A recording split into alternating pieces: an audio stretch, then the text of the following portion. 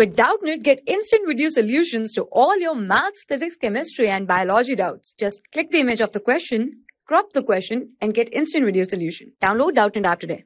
Hello student, let's start with the question. Here we have given a solid iron rectangular block of dimension 4.4 meter, 2.6 meter and 1 meter is cast into a hollow cylindrical pipe of internal radius 30 centimeter and thickness of 5 centimeter. Then find the length of the pipe. So let's start with this solution. First of all, what are given to us? That is, here we have given a solid rectangular block whose dimensions are given. So from this I can write the length of that rectangular block is nothing but 4.4 meter. Similarly, the breadth for the rectangular block is given to us 2.6 meter and the height of that rectangular block is given to us 1 meter. Now, this rectangular block is cast into a hollow cylindrical pipe of internal radius 30 centimeter and thickness. What mean by thickness? So something maybe this pipe will be look like this. So generally the thickness, it means this length is given to us, that is 5 centimeter. So if I will try to find the radius of outer and inner, so I can say that the internal radius of circular pipe, the internal radius of circular pipe means small r will be nothing but is equals to 30 centimeter. It is given to us. Now all the lengths are in meter, so I will convert the centimeter into meter, so it will be 0.3 meter. Now the thickness is given 5 centimeter, so the outer radius of the circle will become r is nothing but is equals to 0.3 plus 5 centimeter. Now again the 5 centimeter I will convert into meter, so it will be 0.05 meter.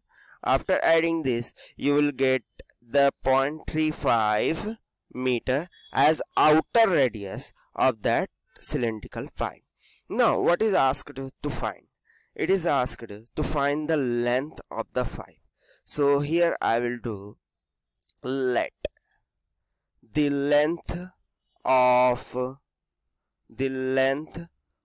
the cylindrical pipe is capital H. Now if we will look at the sentence, that is, a solid iron rectangular block of dimension 4.4 meter, 2.6 meter and 1 meter is cast into hollow cylindrical pipe. It means this rectangular block is melted and from that a cylindrical hollow pipe have been made. So the volume of this rectangular block will be nothing but equals to the volume of cylinder.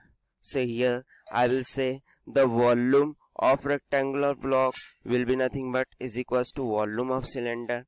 Now I will simply use the formula, that is, now volume for the rectangular block, it is length into breadth into height, which will be is equals to volume of cylinder. So as per the volume of cylinder, we have to find the outer volume of cylinder, and from that outer volume of cylinder I will minus the internal volume of cylinder, that is pi r square h minus pi small r square h.